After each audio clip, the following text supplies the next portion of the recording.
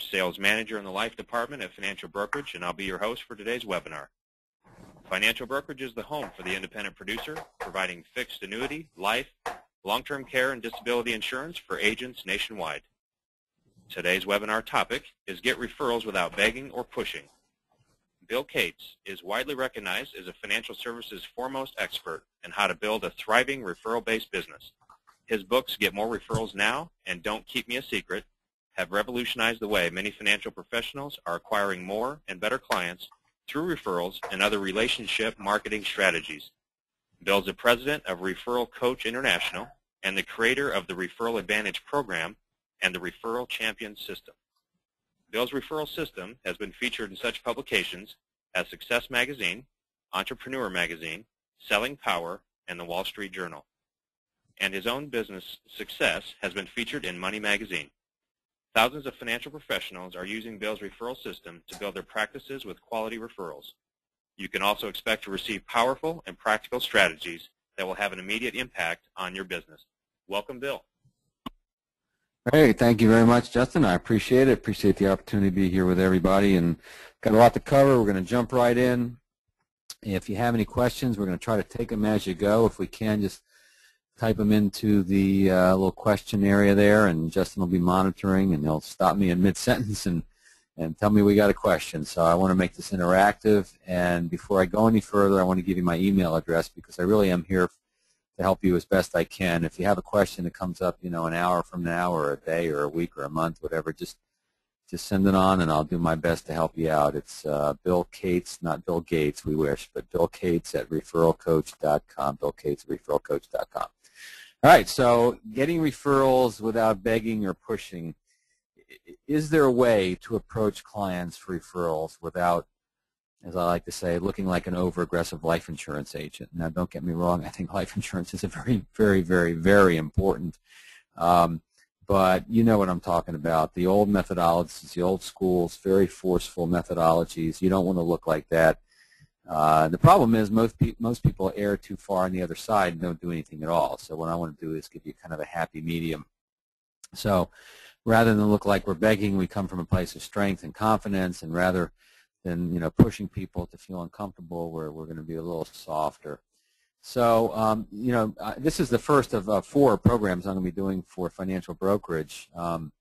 First one today, Get Referrals Without Begging or Pushing, and the next one to be scheduled is turning referrals into appointments. So we're going to take pick up from where we left off with this one, and turning referrals into introductions, turning introductions into appointments, because let's face it, referrals is not really the end game. Referrals is the means to an end. We know that everything works better when we work from referrals, but there's, how you go for appointments, how you contact people based on referrals is a little different than what you might do from other methodologies. So we're going to cover that. Number 3, we're going to cover getting referrals from CPAs and other centers of influence, particularly CPAs. Most advisors want more referrals from CPAs. Very few people have been able to make that happen in a continual way that feels really good. So we're gonna tackle that one, and then the last one will be maximizing your event marketing and target marketing. 2 different types of marketing strategies that can work hand in hand. So that's what's coming. But today we're going to work on number 1, getting referrals without begging and pushing. And the place we're going to start is your thinking, is your mindset, your belief system around referrals. I found that most advisors have a belief system that inhibits their ability to get as many referrals as they'd like. So let's start there, and let's see if you have the right beliefs necessary and the belief system mindset necessary to really do very well with referrals and make it happen. So for instance, you have a referral mindset if your belief is I meet my prospects the way they want to meet me. Right? How does your next great client want to meet you? Well, the good news is we don't have to guess on this because Russ Allen Prince has actually studied this. He studied how affluent individuals want to meet their financial professionals. And, you won't be surprised by the statistics. He found that 84% of the folks that you want to meet you from a referral, and 16% will meet you through other methodologies, through seminars, mailing programs, leads, et cetera, et cetera. So, the question I have for you is at least 84% of your client acquisition energy, activity, budget, schedule, based on how people want to meet you? towards the referrals, a recommendation from someone else they already trust, be it a center of influence or one of your clients. And so, are you dabbling in referrals, or have you made a commitment to the referral process? And you know what I'm talking about. You know whether you're dabbling in this, or you know if you've made a commitment to it. Some of you on this call perhaps really have made a commitment, and you just want to fine-tune what you're doing, and that's great. Some of you perhaps are dabbling a little bit, and you know you need to be a little bit more proactive here, and that's all we're talking about. It's just raising your level of proactivity a little bit in a way that that's going to fit your culture of what you're trying to do with your clients, etc.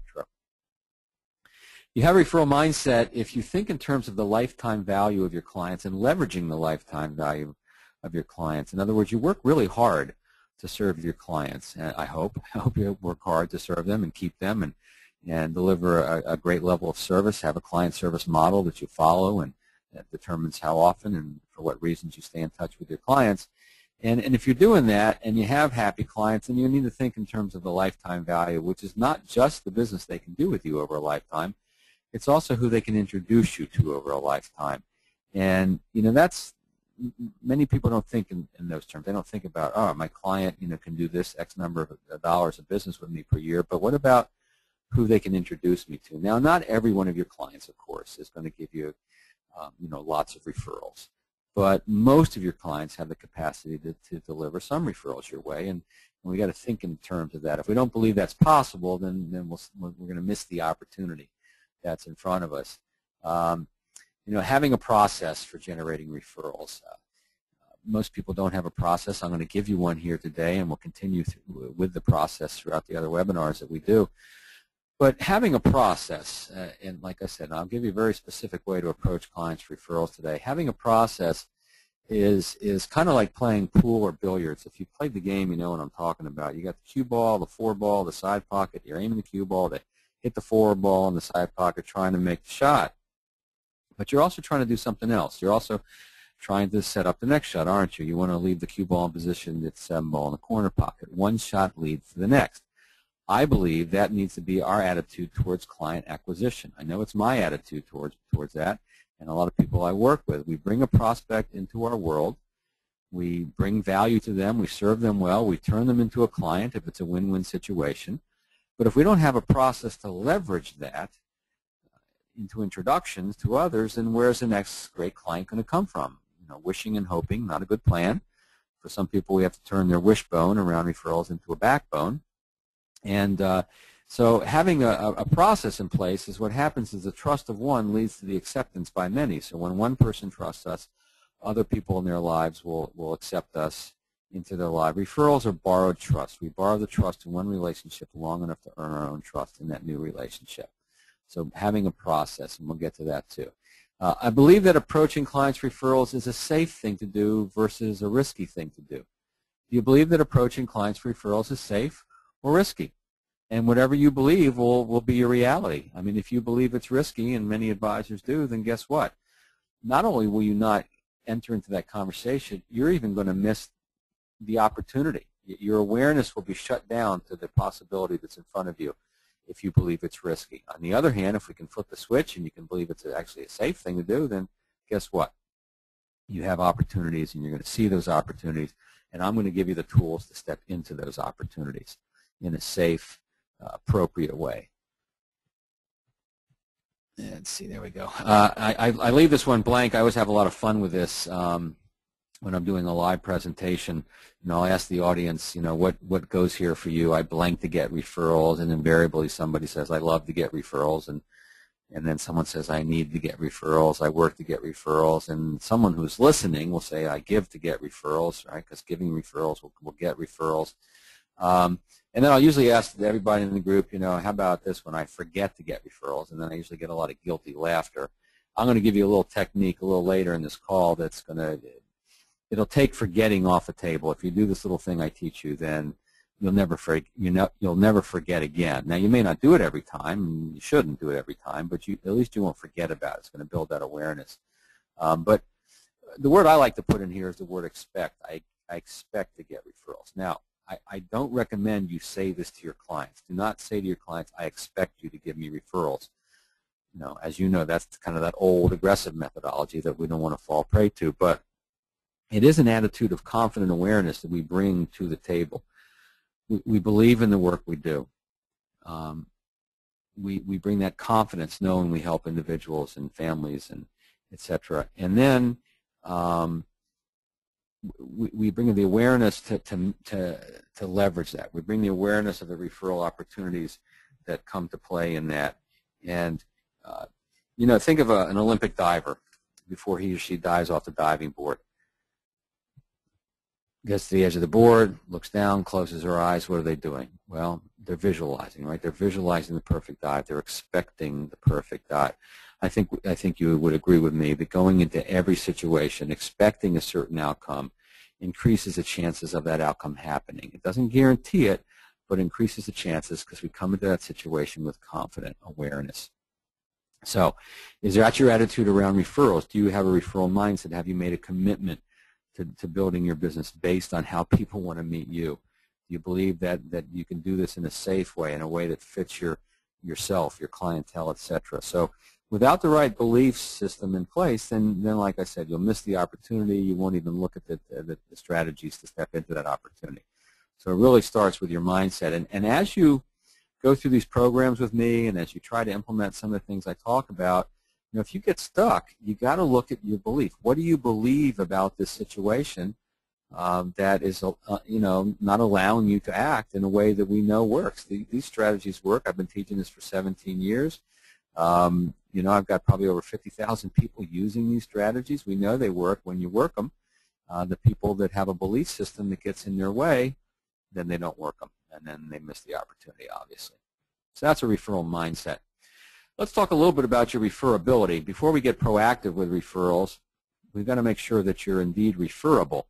In fact, the more referable you become, then the more referrals you get without asking. In fact, that's a barometer of your referability. Are you getting referrals without asking for them? If you're not, then there's something missing. And in the initial relationships you build and the value you bring and the relationships you build over time. And, as I talk about referrals, I'm not just talking about asking for referrals. That is definitely a component. We will talk about that today. But what I'm talking about generally is building a culture of referrals, a way you think, a mindset. It's also your clients understanding the value of introducing you to other people, how they benefit, how their friends benefit, not just how you benefit from this. And they understand how to talk about you, and they understand how to talk about what you do with other folks. And it just becomes this culture of giving referrals and getting referrals. And a big component of that, of course, is the incredible service that you provide to your clients. So I mentioned just a minute ago about having a client service model that determines how often and for what reason you stay in touch with your clients. I like the word promise, actually. When you're talking to prospective clients or you're talking to centers of influence and you're describing the work you do, think in terms of the word promise. You could say, hey, George, let me tell you a little bit about our client service model. Or let me tell you a little bit about our client service plan. Well, that's good. There's nothing wrong with that. But what if you say, let me tell you a little bit about our client service promise? I think you can hear in that word promise is the word commitment. And so it has a more emotional component to it, which brings it more power. And let me tell you a little bit about Al Fox. In fact, I just got off the phone with Al this morning. Al is in Cherry Hill, New Jersey. Last year, Al brought in a little more than $68 million of net new assets, all through referrals, all through the strategies. I've been working with Al for 8 years. He's got almost $500 million under management, and he has built a thriving referral-based business. Well, he had a referral prospect in his office, I don't know, 6-7 months ago, and he was describing his client service promise. And he says, here's how we're going to stay in touch. Here's, what we're going to be doing and how often, et cetera. And about halfway through, he said his prospect's jaw dropped. He says, wait a second, Al, this is the way you've been staying in touch with my friend Rick for the last 5 years? And Al said, yeah, this is what we do. This is our client service promise. He says, Al, I think the only time I ever talk to my advisor is when I call him. 2 weeks later, became a client of Al's and brought $3 million into Al's practice. So could you imagine there was an advisor out there with a client with $3 million, and the only time they talk was when the client calls the advisor? What's going on there? Well, it's called a reactive practice. Right? Do you have a reactive practice or a proactive practice? And you know exactly what I'm talking about. I gave a speech yesterday in San Antonio to a room full of independent advisors, most of them in business for 20 years, 25 years. And you know what? Only a handful out of almost 30, 35 people had a client service model in place that they actually followed. And you know what's happened there? They're not fully referable. In fact, they're not even have full loyalty with their clients. There's probably a gap between what those clients would like with them. And I guarantee once you start to implement this. Now, one thing I want to tell you, just about finished reading a book by a guy named Rob Knapp, K-N-A-P-P, called Supernova. Some of you may be familiar with it. Boy, if this doesn't fit every practice, but if you're at the place in your career where you want to pare down your practice a little bit and focus on affluent, wealthy individuals and serve the heck out of them and then use that for a staging point for growth, it's a great book, Supernova by Rob Knapp. So, what goes into this client service promise? Well, certainly there's value, right? We got to keep adding value. If we don't keep adding value, then we're no longer necessary. All right, so how do you add value? Well, you have your annual reviews or semi-annual reviews. In some cases, maybe even more frequently than that, some in person, some on the phone. That's good. That brings value. But these days, particularly with your A clients, I'm talking mostly about your A clients, the ones you want more like and the ones you can't afford to lose, then you got to have more touches than just your reviews. All right, so you say, well, I got an electronic newsletter. I got an email newsletter I send out to everybody once a month. Do you know the open rate of your newsletter? Do you know what percentage of your clients actually open the newsletter? And this is a very telling statistic because there was a time several years ago where the average open rate for a newsletter was about 25%. About a quarter of the people actually opened newsletters that they subscribed to or were sent to them by their advisors. Now the average open rate is down to 9 to 11%. So let's say you're doing well. Let's say you're a superstar. You got 30% of your clients opening your newsletter, right? That's almost unheard of these days. But let's say you've got that. Well, that means there's 70% that you're not staying in touch with, like you think you are. So we've got to find some other ways, and particularly with your A clients, a lot of advisors are tapping into what I call themed phone calls, value-oriented phone calls. They're quick phone calls, 5, 10, 15 minutes at the most, to remind clients about certain things. Some of them are tied to specific times of the year, like funding their IRA to the max and things like that. But some of them are evergreen. And I've written a report that I'd be happy to send to you. All you got to do is, in fact, there's a couple reports that I've written that will go into more detail than I have time for in this webinar. And I'll give my email address a couple times. And all you got to do is write financial brokerage reports. Just in the subject line, you can get it started right now. Put financial brokerage reports in it, Bill Cates, and the first one to Bill Cates at referralcoach.com. And the first one I'm going to send out to you will be 25 different value-oriented themed phone calls you can make to your clients to keep bringing that value. You can do one a month. You can do one every other month. You can say to your A clients, this month we're talking to our clients about this. And you're their financial advisors. If it has a dollar sign attached to it, you can be a resource for them. You're not trying to sell them anything. But what happens, of course, is you're in touch with them in a value-oriented way.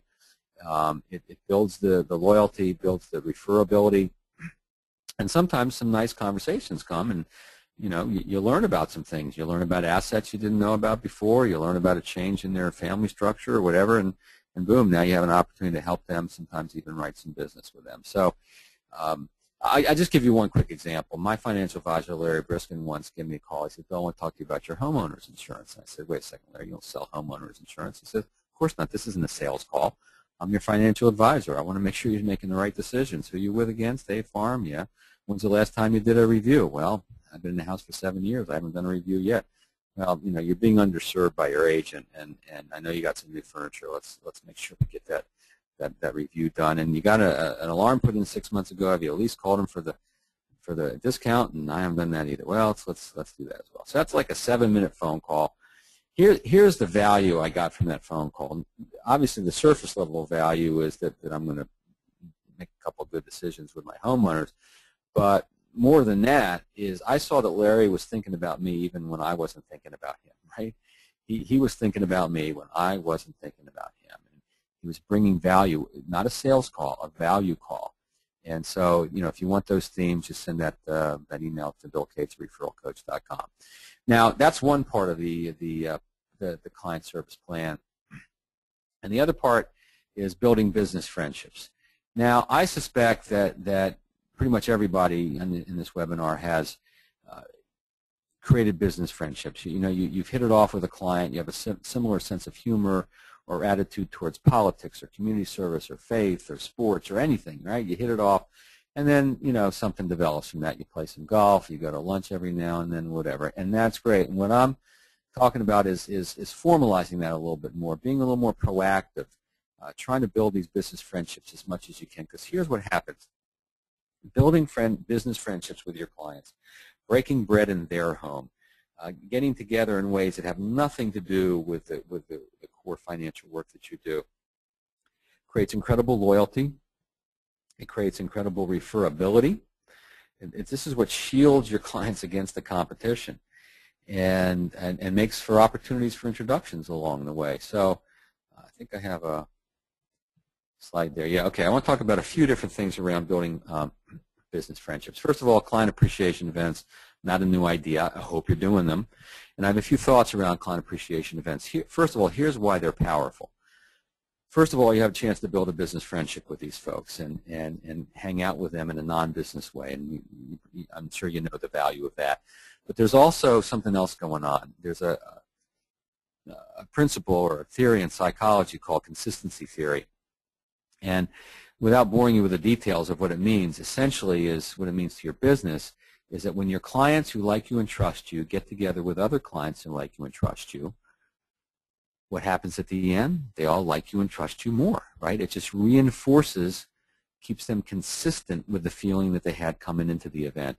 This is why it's great for client appreciation events to have some guests sometimes, to have centers of influence who may not be clients, but they see how you relate to your clients and vice versa. Very powerful thing. Client appreciation events in my book should be small. Generally speaking, 99% of the events that you do should be small events, because the purpose of an event is for connection. You're trying to connect with these guests, your clients and their guests perhaps. And the larger the event, the thinner the connections. The smaller the event, the better the connections.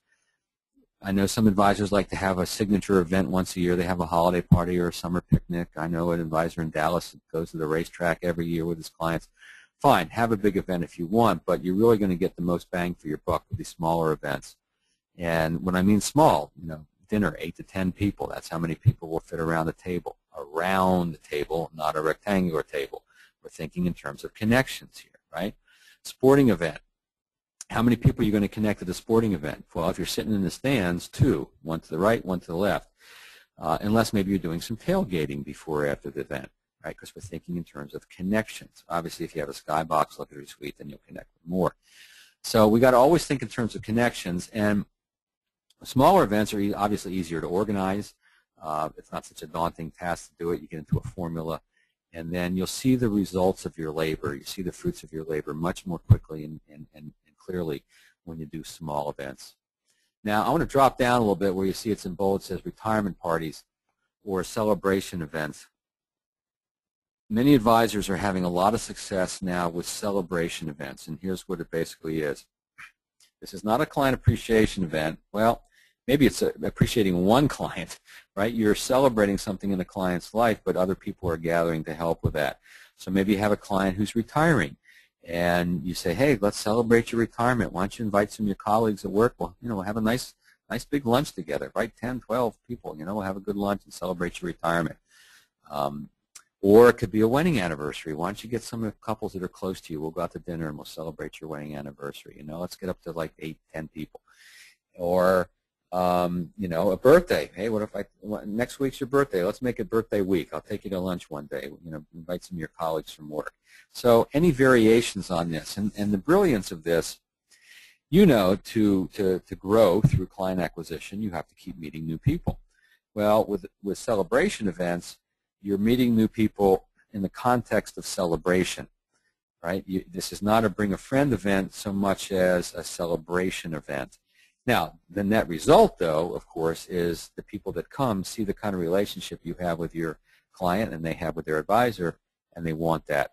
They want a piece of that. They would like that for themselves. Joe DeSena does this. Joe is in Long Island. He's done this for a while. He does retirement parties. He gets the client to invite 40 people. And, everybody being invited sees that the advisor's doing this event. It's not the spouse. It's not a neighbor. It's not a friend or a colleague at work. It's the advisor. And so the client comes in and puts his arm around Joe and says, I wouldn't be retiring right now if it weren't for Joe and the great work he's done for me. And, not only has he been a great advisor, but as you can see through, this event, he's been a great friend. And that's when it starts. That's when Joe starts hearing, Psst, Joe, come here. You have a card? Love to talk to you about our situation. Our advisor, cheapskate, never do anything like this. And Joe's minimum investable assets are $500,000 per client, and he gets 7 new clients every time he does an event like this. So it clearly pays for itself many times over. And the last one I just want to focus on for a second. This is so simple, and this is something that you can work with your staff. You have staff, help them with this as well. And that is just pay attention to what your clients are saying to you over the phone or in person and see if there's a way you can act on that. For instance, you're talking to a client. How's the family? Oh, we're doing okay. My mom's going in for hip surgery in a couple of weeks, so we're a little anxious about that. Well, what hospital is she using? Oh, like Forest Glen. Oh, great. Good place. What's the date of the surgery? Da-da-da. Okay. So what do you do with that piece of information? Do you put a reminder in Outlook that pops up in 2 weeks and you call your client, how'd your mom's surgery go? Yeah, what would a friend do, right? Do what a friend would do. I know some clients that, by the way, some advisors, that when their clients come to their office, they like to walk their clients out to the client's car just to get out of the building, just to get out of the business environment into more of a personal environment, and the tenor of the conversation changes. It always changes, and that builds business friendships. Let's say you have a client going on a vacation. Can you or a staff member find a couple of websites or a blog related to that vacation? Costs you nothing but a couple of minutes. And what does it do? It demonstrates you care. It demonstrates you're paying attention, right? Let me tell you about Scott Miller. Scott Miller is a guy who's been to my boot camps, and he, he's looking for a wow factor. He's always looking for a way to wow his clients, he says. And he told me a story happened a little while ago. He had a client who's got a birthday coming up on Friday. He says, your birthday's Friday. What are you doing to celebrate? Client says, oh, we're going across town to Shea Expensive. We go there every year. And Scott says, that's a great place. I know it well. So you're going Friday on your birthday? Yep, 7:30 or 8. Okay, great. Have a great dinner. Gets off the phone, calls the restaurant, orders a bottle of wine to be sitting at the table when the clients arrive. If your clients don't drink, you can have flowers sitting at the table, right? Bottle of wine sitting there with a note from Scott. Scott's at home 9:30 that evening, gets a call from the client couple. Apparently they consumed that bottle of wine, and they were calling Scott to say thank you for making a special evening. So teach your staff to do this too. Pay attention to all the little things that clients talk about and see if there's a little follow-up you can do with that. Can you demonstrate that you are paying attention, that you care, and you want to build a business friendship? And your clients want this from you. If you don't think your clients want a business friendship, think again. Most of them do. You become confidants to your clients. They tell you stuff they don't tell anybody else. They tell you stuff you don't even want to hear sometimes. I was working with an advisor, a guy named Doug, and he used to have a paper newsletter. You remember when we used to mail paper newsletters to clients? In fact, some advisors are going back to that because it stands out a little bit more than the email. And in his newsletter was a section about himself and his family and his kids and vacation and pets and all that stuff, a little section in the newsletter. And he decided to take that out. He decided he wanted to make it more value-oriented and took it out. And when he sent out the newsletter, the phone started ringing. He says, clients were saying, Doug, where's that part about your family? It's the only part we read.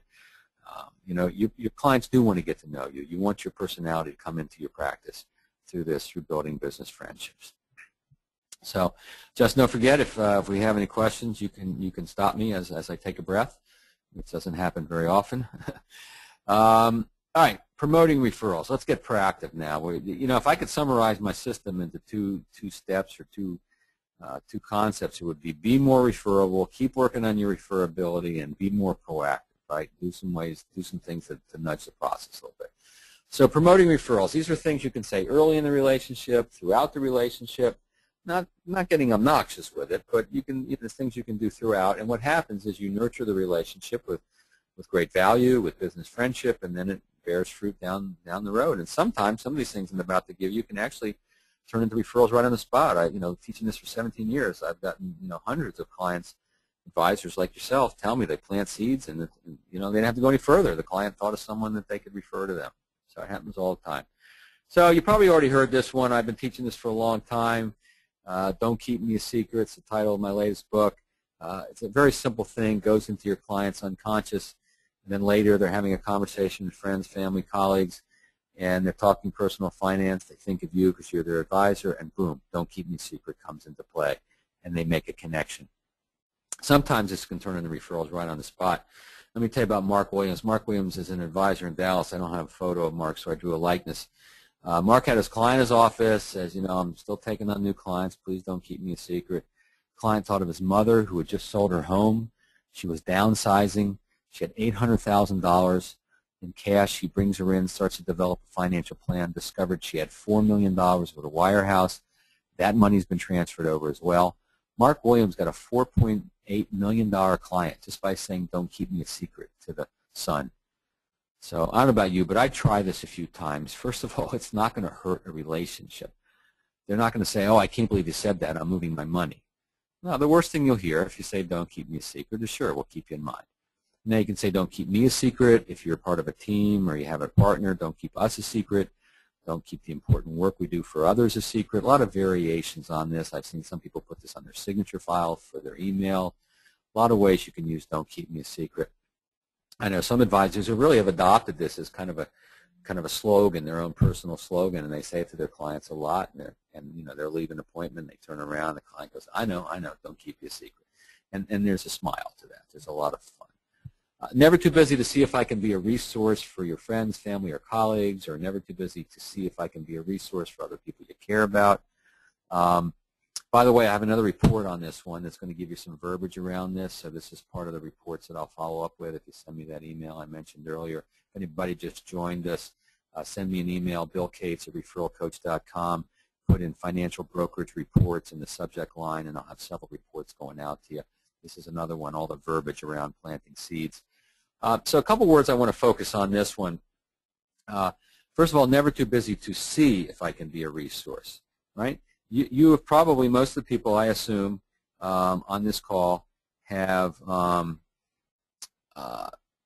reached a point where not everyone fits your practice anymore, right? You're a little bit more selective these days. Well, great. So you always want to be in a qualifying mode. You're always, always, always in a qualifying mode around referrals. You never want to assume someone is a perfect match for your business. Someone brings a referral up to you, you know, your client mentions in a meeting, you say, wait, let's talk about your friend George. Let's see if it makes sense for me to contact him. You know, my practice is geared towards certain types of individuals, and we want to make sure it's a good match for him, for me. And so you qualify, always in a qualifying mode.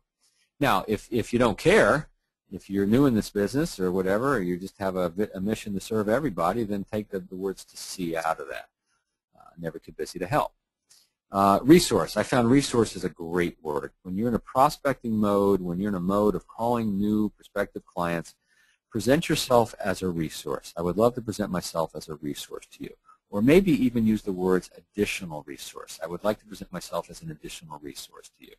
I found that the word resource is soft but proactive. Right? We're being proactive, but we're in a soft way. We're not going in there, storming in there, looking to replace their advisor. You know, even if they don't like their advisors, people still sometimes feel intimidated by that, and so it's just, you know, add on to what's already there. And small business owners love the word resource. It's a great word to use. Think in terms of that. I've gotten a few emails from you guys already. I've seen looking for reports, so I'm happy to send them out. We'll get them out to you soon. Now, two of the main reasons why people don't give referrals is they're concerned about confidentiality in the referral process, and they don't know how you would handle it. They don't know. You never talked about what it would look like if they thought of somebody, and maybe you didn't meet them from a referral, so you know they didn't experience it that way, and so it's an unknown. Right? It's an unknown. And what we want to do is, and because it's an unknown, it's a risk. And what we want to do is remove the risk that the people sometimes feel around giving referrals. And one of the best ways to do this is just educating, just telling them a little bit. So it goes something like this. And again, the verbiage is in that report, one of the reports I told you I can send to you. So it goes a little bit like this. You know, and you can do this in person. You can do this over the phone. You know, George, before we're done today, one thing I just want to run by you quickly. Many of my clients like to introduce me and the work I do to other people they care about, and I just thought if that opportunity ever presented itself to you, it would be good for you to have a sense of how I handle it, what it would look like, so you'd feel comfortable. First of all, the work we do is completely confidential. They're never going to learn about your financial situation from me, and vice versa. Even with family members, we're very, very careful not to cross that line. And we also handle these sorts of things with great care. I don't like to call people from out of the blue and make them wonder, why did George give my name out? Nobody likes to get that kind of phone call anymore. I like to work through introductions where the people I'm calling or emailing, they have a sense of who I am. They know why their friend recommended they talk to me, and they're open to at least a brief conversation about it. I've had many clients come to me first and say, Bill, there's somebody I think you can help, and then we talk about it, and we craft an introduction that's very safe, that everyone feels comfortable with. How's that sound? George says, that sounds fine. Now, I haven't really asked for referrals, but I promoted the possibility of referrals, and I've done it by educating my client on how I handle them, what it looks like. Doesn't it make sense that all of your clients, or at least all of your A clients, knows exactly how you would handle it, right? So it's not an unknown anymore. I wonder how many referrals you're not getting because you've never really talked to your clients about how you'd handle it, what the introduction would look like, and the fact that you can't afford to hurt your relationship with them by being aggressive and hurting their relationship with other people. You build your script around confidentiality and handle with care. And like I said, if you want to get that script, just Bill Cates at referralcoach.com, subject line, put financial brokerage, and we'll send several reports to you. All right, so let's keep going. Here's something an advisor sent to me a year ago. He just had this made at a trophy shop. It sits on his credenza in his office. Some of you have heard this verbiage before.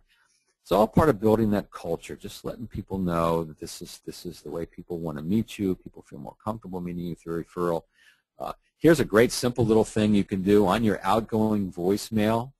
After you leave the little statement about not leaving trades on your voicemail, please leave a message at the tone, and if you refer to us, please let us know who we need to thank.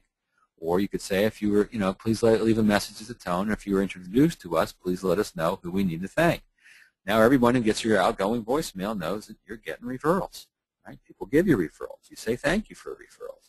And it's just, again, part of the whole culture.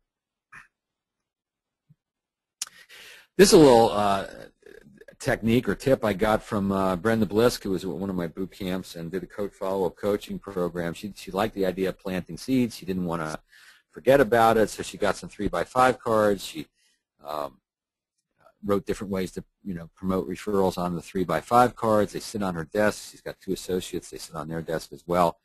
And, she's on the phone with a client.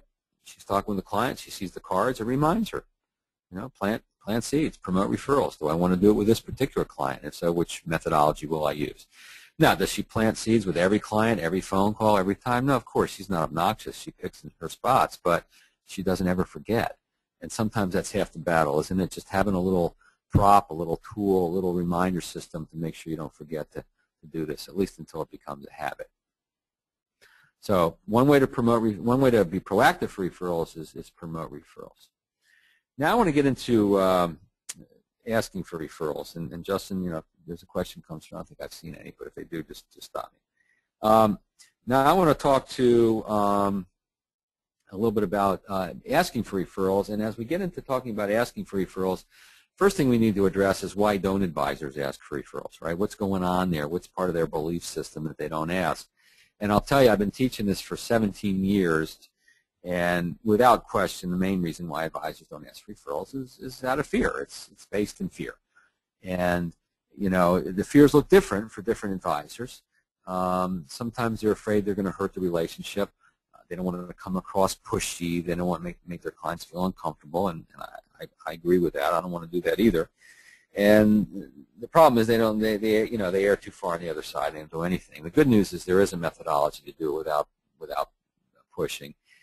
Some clients don't want to look like, or some advisors don't want to look like they're begging, right? You don't want to look hat in hand. You don't want to look needy. Successful people do business with successful people, right? So you want to look successful and come across successful. I'm all for that. So the key is having the right process, and I'm going to give that to you in just a minute. And this process will allow you to get through the fears. if you're willing to get through the fears, if you're willing to let go of the fears.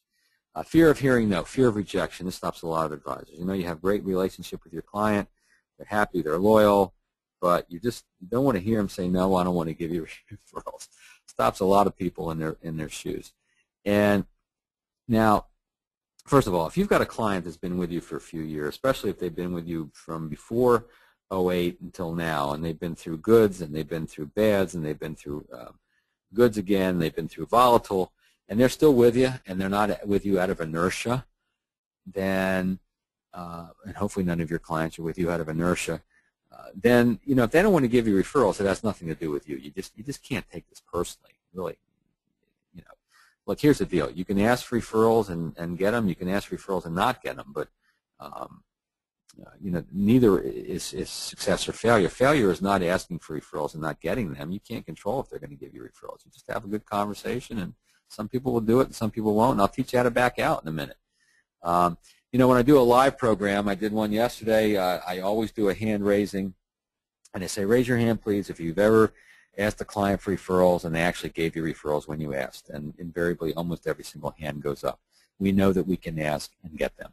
And then I'll say, you know, raise your hand if you've ever had a client, if you've asked a client for referrals and they didn't give you referrals when you asked, but that same client gave you referrals later when they were ready. And almost every hand goes up there. I say, so you can do that, right? You can ask, not get them, but they'll do it later, and then go, yeah.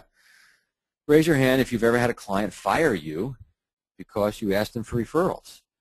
Now, like I said, I've been doing 17 years. I've spoken to well over 65, 70,000 people, and I've had 4 hands go up, right?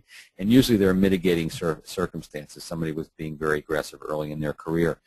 So here's what's going to happen when you ask for referrals. Some people give them to you when you ask. We know that can happen. Some people do it later. We know that that can happen. And some people will never do it. You've got some clients that you could run into a burning building and save their children and wouldn't give you referrals. But they're not going to fire you. You're not going to lose them as a client. They're not going to think ill of you. The worst case scenario is they don't want to do it, and you back off, and that's done. But you know you've promoted referrals for down the road. I love this quote from Bill Cosby. He says, in order to succeed, your desire for success must be greater than your fear of failure. All right, so how bad do you want to build a thriving referral-based business? If you want it bad enough, you'll do what it takes. If you don't want it bad enough, you won't do what it takes, right? You've made friends with your fear around referrals, and what you got to do is you got to let go of that friend, which is really an enemy. You got to let go of that fear. And start using the VIPS method for asking for referrals. And this will allow you to come across not needy, not pushy, come from a place of strength, but soft enough and proactive enough. So think of the referrals you get as the VIPs of your business, and that way you'll kind of remember this one. And the V stands for value discussion. So what we want to do here is we want to check in with our clients. We want to make sure the relationship is where it needs to be. So you say something like this. You know, George, let's put the market aside for a minute. Let's put the economy aside for a minute. Let's talk about something we can control, which is our communication, our relationship. Anything not working? Anything that has dropped through the cracks that I should be aware of? Now, 99% of the time, your client's going to say, no, things are good. We like working with you. But every now and then, you're going to find a client's got a little complaint, a little something they haven't brought up. And the only way you're going to find it out is if you bring it up. I've been teaching this for so long. I've had many, many, many advisors, you know, love the value discussion. They make their relationships with their clients stronger. Every now and then they detect a little problem. I was talking to a guy just the other day. He was doing the value discussions, found a client, been with him for 5 years. She confessed she didn't know how to really read the statements properly, and so he cleaned that up. And if there's a gap between where they are and where they want to be with you, and that gap is where they're a candidate to move their business somewhere else. You got to know what that gap is, and you got to fill that gap. And to do that, you ask them questions. And this isn't a value telling. We don't go in there and say, hey, we did this, and we covered this, and we handled this, and we did this, pretty good stuff, huh? No. You want it to come from them. You want it to be a discussion, open-ended questions. Now, you could suggest, you could say, hey, you know, we set that 529 up for you last time, and yeah, you feel a little bit better now, and that we got some money flowing into that, and you're going to be able to fund your children's education. Oh, yeah, I feel much better. Oh, good. So you can suggest some things, but it's mostly going to come from them. It's also not a setup. Have you found value in the work we're doing? Yeah. Great. Who do you know? That's the old methodology. That's old school. We don't want to do that, right? We want to have a conversation. They get in touch with the value, Even if you never ask for referrals, please have the value discussions. Check in with your clients more often. You will see the difference it makes in your relationships, and sometimes you'll get referrals without even asking. Treat the request with importance. Why do we treat the request for referrals with importance? Well, because we believe in the work we do. It comes from that place of believing in the work that we do. All right, so how do we treat it with importance? A couple ways. I told you earlier about never forgetting. All right, here's a way to make sure you never forget. Every meeting you ever work from an agenda. Every meeting, any business meeting you ever go to should always work from an agenda. People appreciate when you work from an agenda. They like it. They like the forethought you put into it, the organization to it. It reins in those clients that talk a little too much. It's a more controlled appointment. I mean, you can be flexible, obviously, but what's going to happen is you're going to manage your time a little bit better, so you're going to have more time for this conversation. And then on your agenda are the words value discussion or value check-in, right? And don't put referrals, don't put introductions, just put value check-in or relationship check-in or communication review if you want. And then you'll do it because it's on the agenda. And you'll manage your appointment appropriately to get to that point. Again, you may not ask for referrals, but at least you'll have the value discussion and the value check-in. So that's one way to treat it with importance. Another way to treat it with importance, quite simply, are to use the words, I have an important question to ask you. George, I'm glad to see the value in the work we've been doing through the last several years, and I'm glad our relationship is on solid footing. And because of that, I have an important question to ask you. Right? Now we're coming from a place of strength. We're not begging. It's not, hey, I'm trying to build my business and I can really use your help. No. It's value discussion. Treat it with importance. They know the value. You know the value. I have an important question to ask you. It's simple as that. That takes the begging away. Now, we want to take the push away. So that's what the P, permission to brainstorm, getting buy-in essentially to have this conversation. That's what this does. So we're not, we know that not everyone likes to give referrals, particularly related to financial issues. So we've got to be a little softer here. The truth is, I'm looking for a yes or a no. I'm looking for clients willing to have this conversation. I'm looking for clients who don't want to have this conversation. And then we go accordingly. The ones who don't want to have it, we back off. The ones who do, well, we get some referrals. The good news is you don't need all your clients to give you referrals when you ask. You just need maybe a little bit more than what you're getting right now. And that means being a little more proactive than where you are right now. Now, the word brainstorm to me means, collaborate together without pressure, right? We're figuring it out without pressure. We're just brainstorming here, George. Let me run a couple ideas by you. And that's where the suggest names and categories comes into play, where you come prepared to have this conversation. Right? So let me give you an idea of coming prepared makes all the difference in the world, by the way. The classic mistake, you've probably made it. I know I've made it. You say to a client, hey, who else do you know should know about the work I do? And the client draws a blank, and then the conversation fizzles, and that's the end of it. It doesn't usually feel so good. So come prepared. Let the client know you've come prepared. So it goes something like this. You have the value discussion. George, let's put the economy aside for a minute. Let's put the market aside for a minute. Let's talk about something we can control, which is our communication, our relationship. So you talk about that a little bit. And you say, it sounds like I got a happy client. Is that a fair statement? Yeah, absolutely. Great. Well, I brought this up because I have an important question to ask you, and I want to make sure we were on solid footing before I even brought it up. I was hoping we could do a little brainstorm and put our heads together and see if we can identify some people that you think should at least be aware of the important work I do. In fact, George, I've thought of a couple people you've mentioned in the past. I think I can be a pretty good resource for them. Can I run it by you just to see what you think? And what's George going to say? Well, all right, who do you got in mind? Out of curiosity, he's going to want to know who I'm thinking about. So let your client know you come prepared. Now, it could be a list of money in motion questions. You serve people well who have money in motion, right? So you could say, George, I've identified some categories of people that we do some important work for, and I was just hoping I could run the categories by and see if it triggers any thinking, see if you think of somebody and say, yeah, they should probably know about what you do. Can we try that for a few minutes? And they're going, well, okay, well, what do you got in mind? Now, what's the worst thing they could say? First of all, it's a client that likes you. You're on solid footing, right? Are they going to say, get out of my office? No. No, they might say, look, I don't do this sort of thing. I don't like the referral thing. sorry, but I just don't go there. And you say, well, that's fine, and I'll teach you how to back off in a second. That's the worst thing that's going to happen. And the best thing that happens, I guess, is that they give you some referrals. The second best thing is it promotes the possibility for referrals later, and you probably all experienced that, where the client, comes to a review meeting, say, hey, I think I got somebody for you, and they actually feel good about it, right? So that's the VIPS method. It's really very simple. It's not about being slick. It's not about being tricky. We're not trying to manipulate or fool anybody here. It's coming from a place of sincerity. Have you found value in the work we're doing? Yeah, great. Well, who else can we bring this important work to? It's really, you're coming from a place of service to others. And when you come from a place of service to others, you're always on safe ground here. You're not going to be hurting relationships, and you're going to be getting more referrals than if you weren't asking at all. Now, Hey, I want to tell you about a little Hey, special I got here for you. Yeah, go. Hey, it's Justin here. Yeah, Justin, please. Yeah, I know you wanted some questions throughout as well. What if Yes, you please. get, I know you've touched on this, what if you specifically get that, no, I don't really have anyone, no one comes to mind. What is your specific action that they take? Well, first of all, by coming prepared, by saying, hey, I've got a couple ideas I want to run by you, or I've identified a couple people in the Chamber of Commerce I just want to run by, see if you feel comfortable introducing them. If you come prepared with individuals, or if you say, hey, Justin, I was thinking about your Uncle Ernie. You've mentioned him a couple of times. I just looked at his website. He's doing pretty well. Good chance I could be a pretty good resource for him. How do you feel about introducing me? If you come prepared like that, then you're not going to get that I don't know anybody. Right? We're going to take the I don't know anybody kind of off the table. If you don't do that, then you can get the I don't know anybody, or let me think about it and get back to you.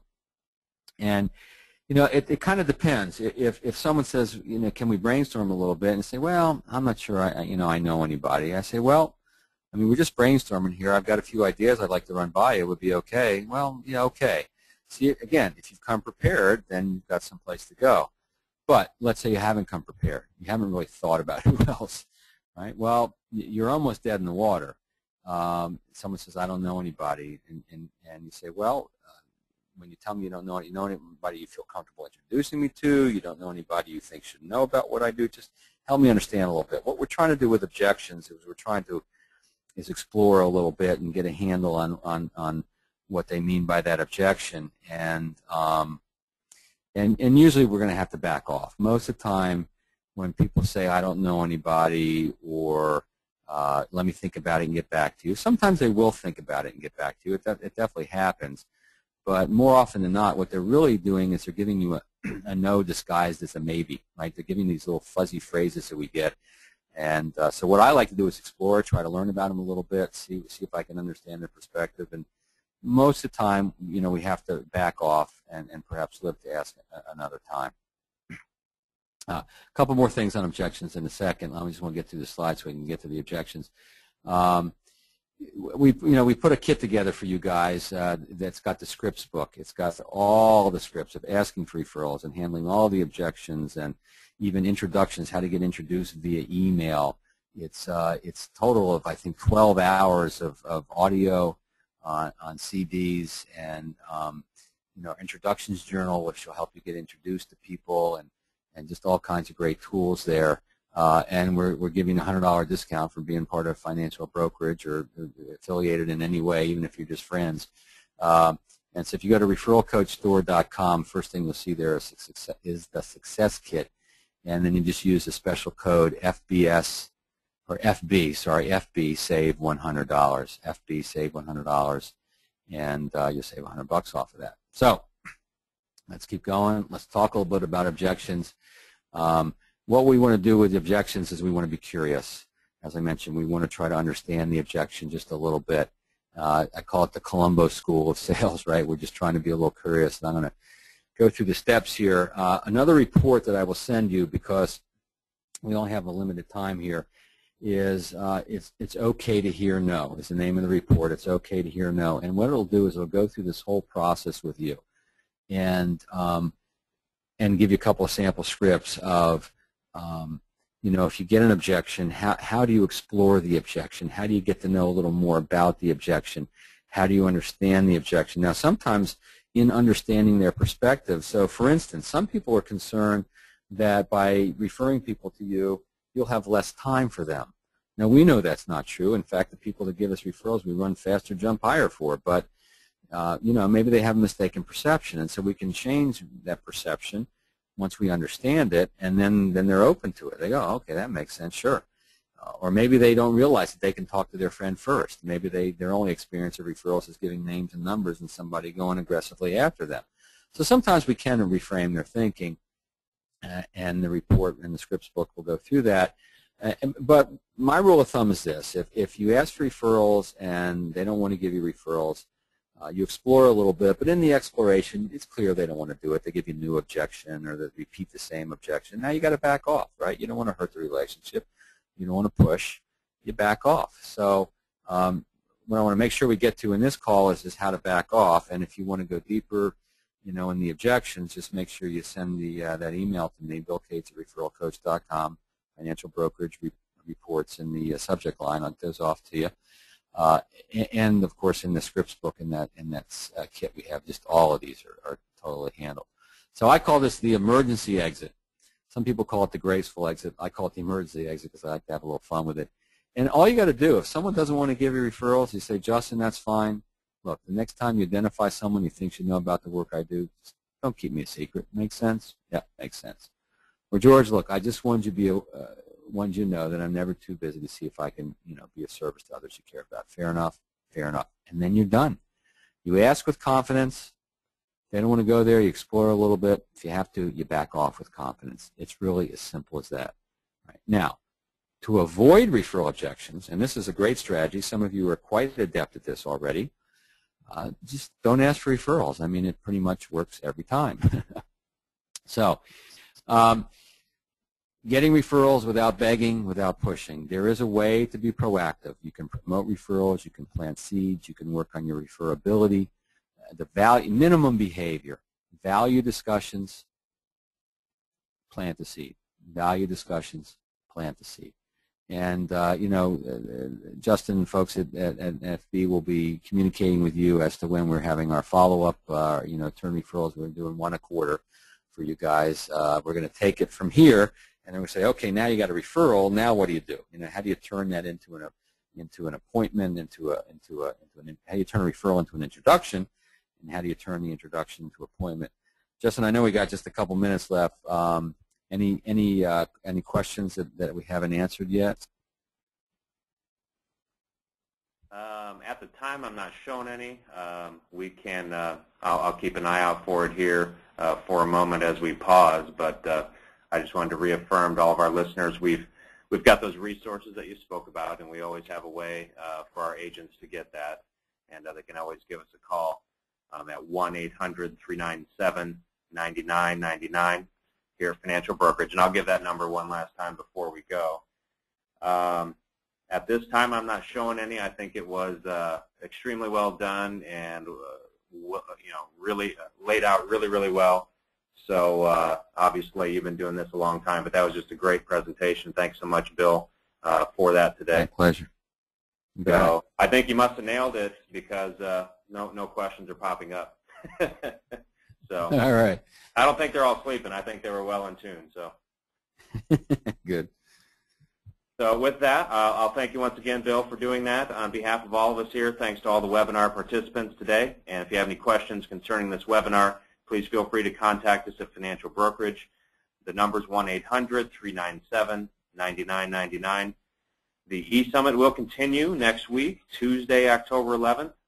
Start the week with Bring Your Business Online with Kevin Kosleka here at Financial Brokerage, 10:30 a.m. That's Central Time, and there's still time to register. For those of you who have yet to do so, you can do that by going to our website and using the website carousel. Thanks again. Have a productive day.